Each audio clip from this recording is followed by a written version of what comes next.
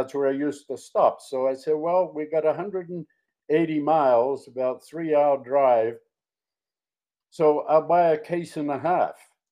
We got to the end of the New Jersey Turnpike, and the beer was gone.